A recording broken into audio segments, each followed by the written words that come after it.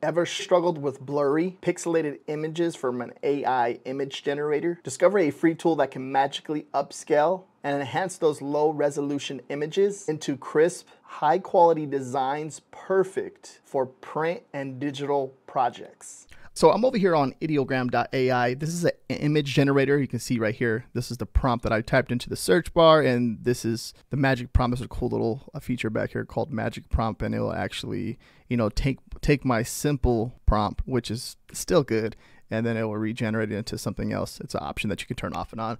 But let's say that we wanted to upscale this image, because when we download it, so let me go ahead and hit the little three dots over here, hit download. Right, and then as I download that image, let me go here over here and pop it up.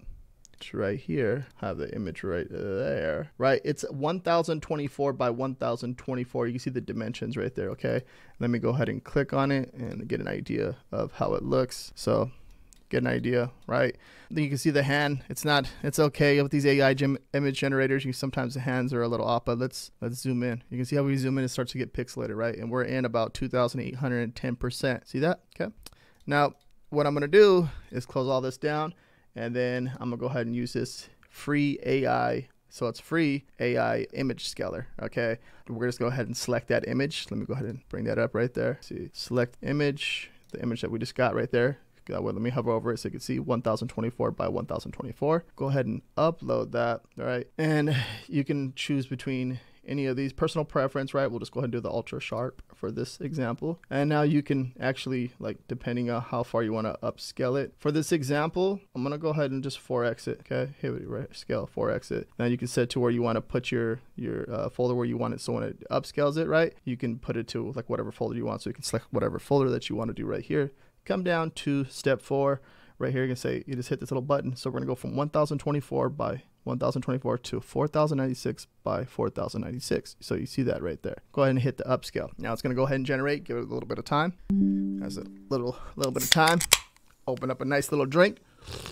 All right, and the left is the original, and then the right is the new. So we'll go ahead and use that same example. We'll go ahead and open that folder, because it's saved right here. Here's that folder.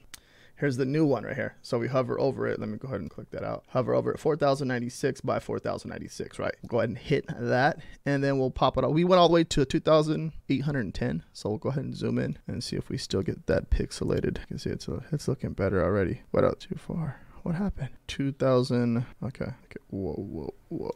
Now let's go ahead and zoom out of this one a bit. Okay, let's do 310. So the images are different. Like when I open it, it's opening it differently, right? So as I'm looking at this, let's get to this angle of this right here. Okay, of very similar to, and you're gonna see right off the back. Okay, when we're looking at this, the difference in the quality of the image already. Okay, so based off of that. Just looking at that, we're zoomed in. It's 500 something, but we zoom in here, we're still zoomed in. You can see 500, right? 505, and over here it is 555. Let's zoom out to 505 right there. Okay, we're zoomed in here, 505. You can see the difference in the quality, right? So there to the new one, right? And we zoom out a bit. Kind of get that same angle. You can see that the image is basically, it's more enhanced, better quality. And that's what we're trying to do. Now, think about it as if you do any type of print on demand, if you're using this for any type of design, if you have a business, or you're trying to create a design for a business, or you're just trying to create a design for a t-shirt or a book, you can rinse and repeat the same process that I'm sharing with you right here for any of that, okay? Especially if you're messing around with a lot of image generators, like ChatGPT, or even with the DALL-E 3, right? You messing with that, that will work in here too as well.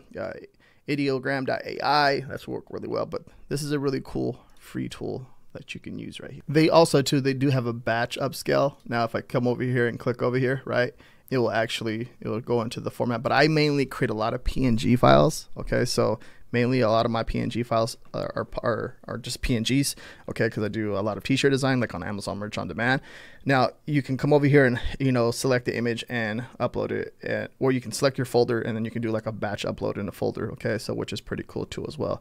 And you can same thing upscale, you can see you can upscale and all that stuff right there. I haven't really tested this one out, but I'm just using single images at this time and point right now. Now if you come over here to the website upscale.org, okay, you can go ahead and download it. It's a free download, and it pops up this little icon right here, and download it, and you're able to use it onto your desktop. So it's free and you can download it locally, so you don't have to be connected to any type of internet. If you're not connected to the internet, you can just do everything from, your local drive or your offline dashboard. If you want to learn how to come up with really awesome prompt ideas for these AI image generators, watch this video right here next. Peace out.